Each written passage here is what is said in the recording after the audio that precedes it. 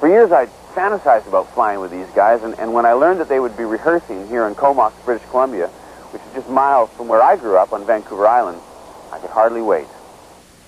Hi, sir. How are you? Of course, the one you guys are all on. Guys, how are things going? Shortly after landing, I met a legendary snowbird figure, Colonel George Miller. Yes, sir. It's good to see you. Like to meet our boss, George Miller, David Foster. Hi, George. I've heard a lot about you, David.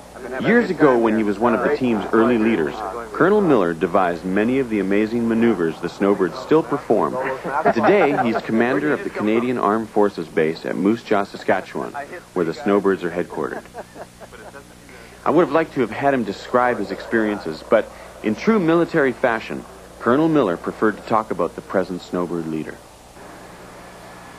12 years ago, he told me, when Major D.F. Hugebear was the lead solo of a snowbird team, his teammates called their star pilot Yogi, a nickname that stuck after he left the snowbirds and resumed a distinguished flying career as an ace fighter pilot. You get onto some runways, you get onto tight runways. 2 years ago, Yogi realized a lifelong dream when he was selected to return to the snowbirds as their team lead, and today the respect and affection he commands is captured in his new nickname. Yogi is still Yogi, a fire hydrant of a man with a big heart and even bigger sense of humor. But to the men he commands, Yogi has become the boss. I think one has to have, as a lead, a lot of confidence. He has to be able to take and accept the responsibility of a lot of airplanes. Stand by, check in. Snowbirds, check in. Number 2, 3, 4, 5. Lead, have a good Comox practice. The lead has to be that type of individual who can take continual pressure and still be able to exude an image of relaxation about it, so that the team is relaxed and up for its performances and not tense about it.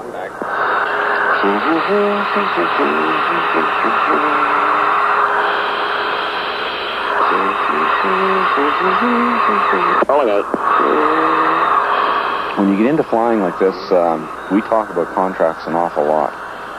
What it is sheer honesty and your ability to maneuver your airplane to exactly where you want it and not go into somebody else's airspace. To give you an example, on a rejoin, we'll use the example of the 2 left wingers that are joining on me from the left wing. Well, one's contract is not to go below my wing level, and that means he's got all of the airspace to my left and high. He will not ever go below my wing line, because the other fellow joining on that wing, his contract is not to go above it. And so his airspace for safety is below my wing line and out to the left, and that's all of his airspace. Now, it's very easy to say, oh yeah, that's a contract. Well, what happens if you go through it? Well, you don't. That is a hard and firm contract. You can't violate that contract. My contract is I won't hit the ground, or I won't cause anybody else to hit the ground. And that's basically the big contract that I have.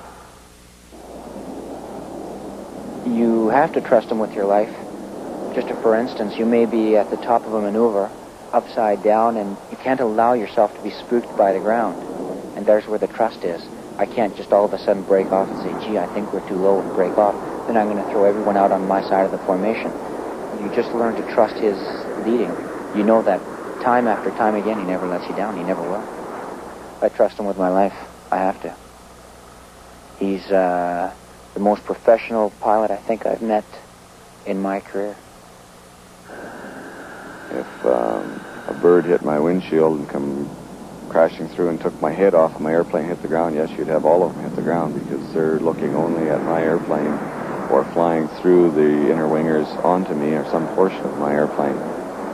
And again, their contract as formation pilots is 99.9% concentration is unacceptable. It has to be 100% in the formation. So something happened to me, yeah, probably be more than me would go in. Since 1931, when a group of crazy Canadians tied biplanes together with ropes to form the first aerobatic team, the Siskins, aerobatic teams have surprisingly compiled a safety record that is better than any other form of flying. But when the rare tragedies have occurred, they have most often resulted when leaders like Yogi have made a mistake. Several years ago, an entire Dutch flying team was wiped out when they followed their leader into a Swiss mountainside. And in 1979, the leader of the American military team, the Thunderbirds, miscalculated during a routine maneuver and crashed into the Nevada desert, killing himself and 3 other teammates who followed him into the ground. I'm scared of heights. I can't go to a balcony and look over the side of a balcony. I'll get dizzy. I can't do that. I can be in an airplane upside down. It won't bother me because I'm strapped in, I think is what it is. But to look over a balcony, it'll actually make my head spin. I fly an inner slot, and I fly the inner right wing. Directly behind me, he's probably about 6 feet below my tail, and on either side, we're looking at probably 4 feet of overlap. Overlap means directly behind each other, like this, and then there would be 4 feet of overlap this way with our wings. That's how I'm sitting on the boss's aircraft, 4 to 6 feet inside of his wingtip, and so will somebody on mine. I'm allowed about 6 inches to a foot high, and probably 6 inches to a foot low, and about a foot laterally, and that's my contract. That's what we call an aero box. That's where I'm allowed to make my errors inside of that box. I'm allowed to shift around in that box. I'm not allowed to move outside of it. It's probably the most exciting thing I've ever done, and probably ever will do. It's the best job. I know right now it's the best job I'll ever have.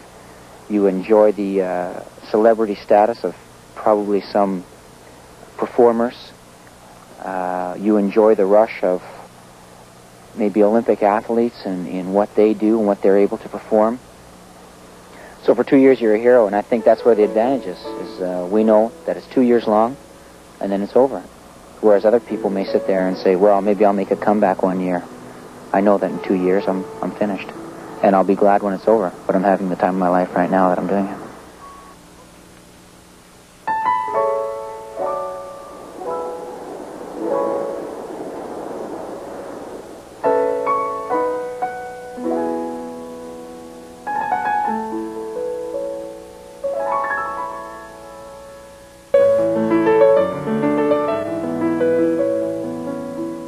Next to sex, it's the best thing. The fact that you've, quote, slipped the surly bonds of earth. You're doing something very, very different. And it's exciting. It takes skill that's acquired over a number of years. And the fact that they pay me for it is just icing on the cake.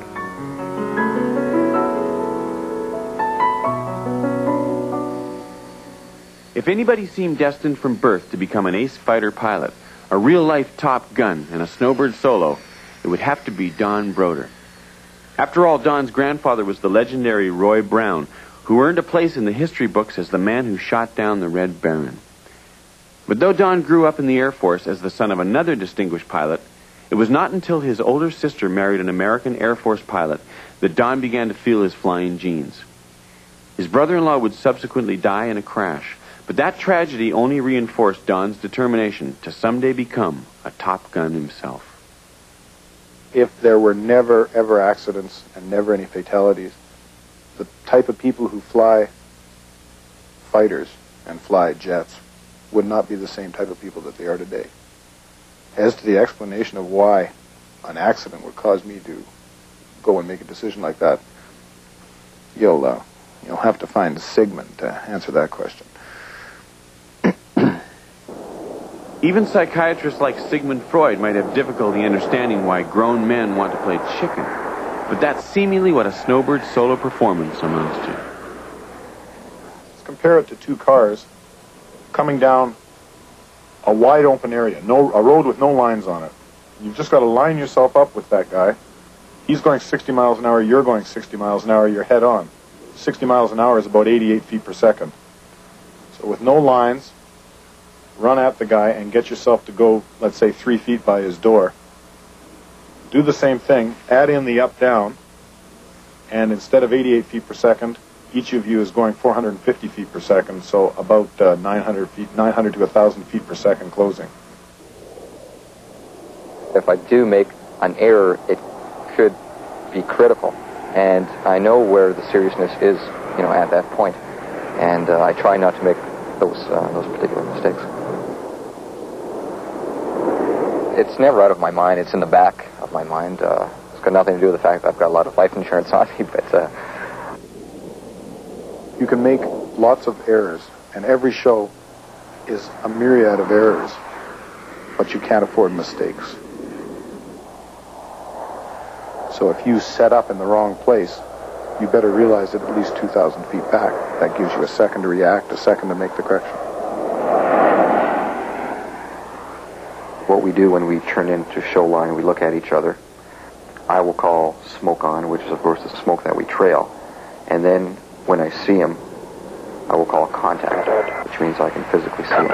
And he responds only when he sees me with another contact call. After that, I don't look at him. I've got my job to do. He has his job to do. His job is to miss me, which is why I have that faith in him. I don't look at him anymore. I know he's not going to hit me. If he did, he'd be fired. And in fact, he told me one day, he said, "You won't have to fire me. I'd quit." Despite their relaxed demeanor on the ground and their attitudes, which seem so casual, when they climb inside an aircraft, it's deadly serious. It's a very, very unforgiving business. I'll never forget that brush with death. And like most of us, I wondered how the snowbirds dealt with that prospect on a daily basis. I've had a few close calls. I think all the men on the team have. Things that I guess you skip a heartbeat, have a gray hair or two grow out of this situation.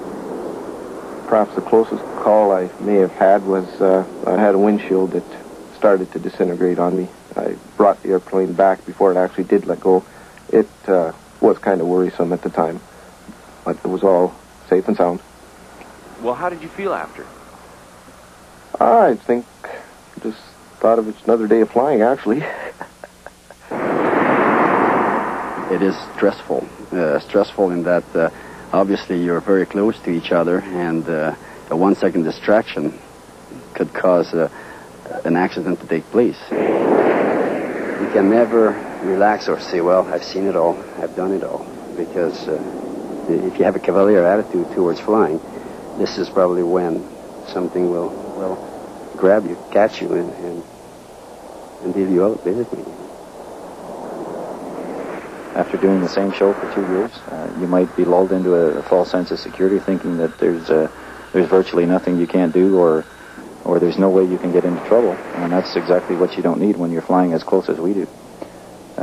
It doesn't hurt to get scared, and I normally get scared about once a week, and that keeps you honest. You know, it stops you from being from your head swelling or being complacent. I never, honestly, I never think about it while I'm in the air. I'm too busy trying to do my job. In on-the-ground time, sometimes you consider it. I'd say as you get older, you consider it more.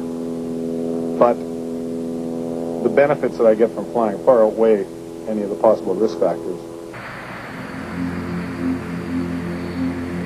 They've been calling him Hillbilly ever since he was a Toronto teenager, addicted to motorcycle racing. But as thrilling as they were, the machine Steve Hill loved only provided him with a two-dimensional ride. So, after studying aircraft mechanics at college, Hillbilly joined the military, and he put up with the discipline and the haircuts simply so he could fly in a three-dimensional fast lane.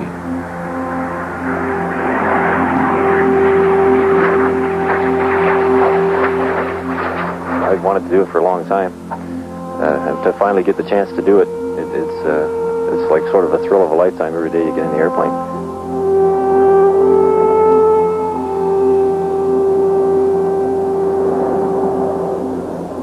For that brief period of time while you're in control of the airplane and airborne, it's very hard to distinguish between yourself and the machine. You seem to be operating like one thing going through the air.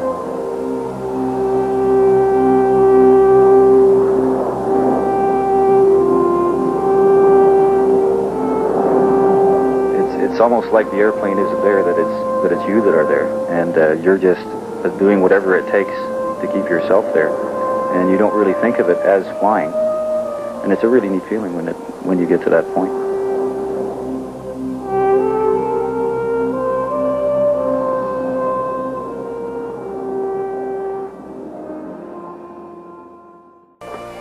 Flying has always given Steve Purton a special feeling, and in fact, he still likes to fly the radio-controlled model planes he started on as a kid. Since then, the Hamilton native has literally flown everything and anything from a single-engine Cessna to a jet fighter. But there is, surprisingly, one form of flying that is prepared and best for his position as a snowbird inner winger. Flying a helicopter for 5 years, I've kind of gone into the smoothness of flying. I don't like yanking and banking the airplane around. For my job would be to maintain a very smooth platform for the other guy to fly off of. It's sort of been described as if you have a game Crack the Whip or something. If lead hits a bump, I hit a bump. By the time that translates to my wingman, he's gone. So I have to try and be as smooth as I can to give him a really good ride. From the ground, a snowbird performance looks so effortless, so easy. But up in the air, the pilots are really working. Not only are they manhandling an 8,000-pound aircraft, but they are often fighting the G's, which is pilot shorthand for gravitational forces. Positive G's increase the weight of an arm or a leg by as much as 7 times its normal weight, while negative G's cause blood to rush into the head, blurring the vision so that everything becomes a pink haze. Gravitational forces can even cause a pilot to black out, and to combat that grim possibility, snowbird pilots are constantly performing a series of what amounts to isometric exercises to keep the painful and dangerous effects of the G's within safe limits. Rolling up. It's really busy up there. There's a lot of things happening. Rolling. Your eyes are constantly changing, looking at different things. Your mind is thinking about what's coming up next. You're listening, what's happening on the radios, and you're coordinating it all with your feet and your hands.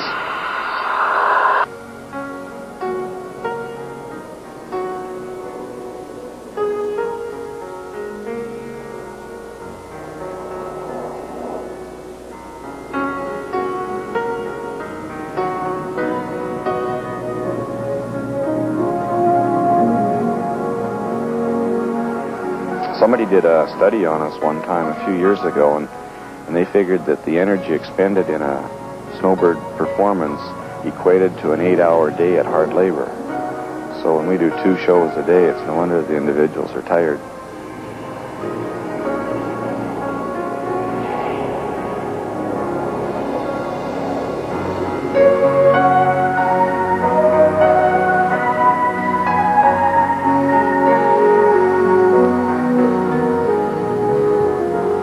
If everybody has a good show on the wave taxiing back in, there'll be nothing but chatter on our frequency. There'll be jokes flying, people laughing, kibitzing back and forth.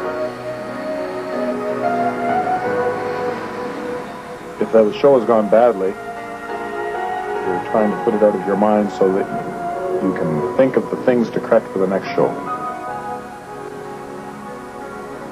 You always want to be a little better every trip that you do, because you always learn something new every time. And the fun that I get is my own reward, I guess, at the end of the trip, knowing that I've done my job, right or wrong. To be a snowbird, it seems like your hands have to be reflex extensions of your eyes, and probably nobody requires that natural gift more than Captain Jim Follow. Jim's teammates sometimes call him Noof, but when you fly right in the middle of a tight snowbird formation, it's no joke being surrounded by other planes just inches away. In those situations, Jim's hands have to be as steady as the rock of his native Newfoundland. In snowbirds, obviously you've got to be capable of flying your aircraft properly and accurately and very well. But on the other hand, you can't be an individual if you're stuck in the middle of a 9-plane formation. The right stuff is not really a term that I like to use, but I would say more professionalism and in our specific job, teamwork as well.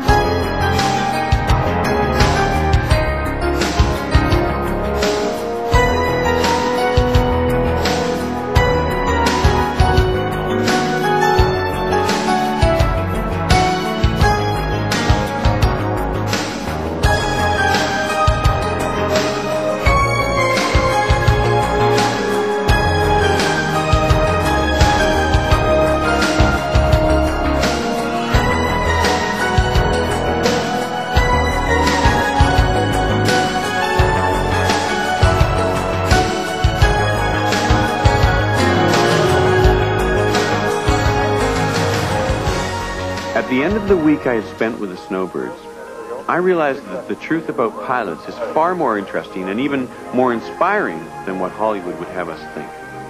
The Snowbirds, it turned out, weren't the Supermen of movies, but instead they were ordinary guys who, through a combination of hard work, skill, intestinal fortitude, and grace under pressure, are able to do extraordinary feats extraordinarily well.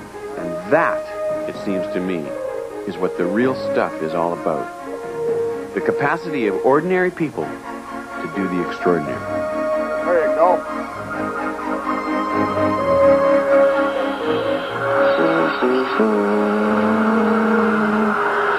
Forward split now.